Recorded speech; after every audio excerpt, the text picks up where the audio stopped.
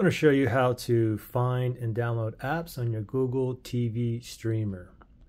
So first thing is just go to your home page, click on the home button on your remote, and you should be here, and you just want to navigate on the top up there. Just go right to apps right there, and then we're going to go down here where it says search apps and games. So we're just going to go right down here. You can do a search for it, or you can go down here and look for whatever you want. Okay, so we'll do an example here, search for apps. Let me click up there and let me look for Max.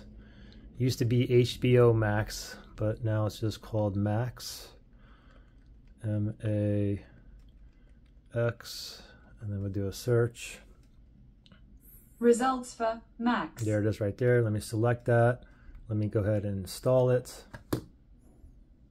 Get a progress bar right there. There you go, it's done. I can open from there as well. But I'll go ahead and click on the home button here.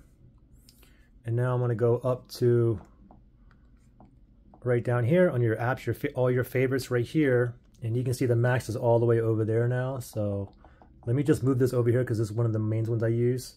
Let me highlight it. Let me press and hold this button here.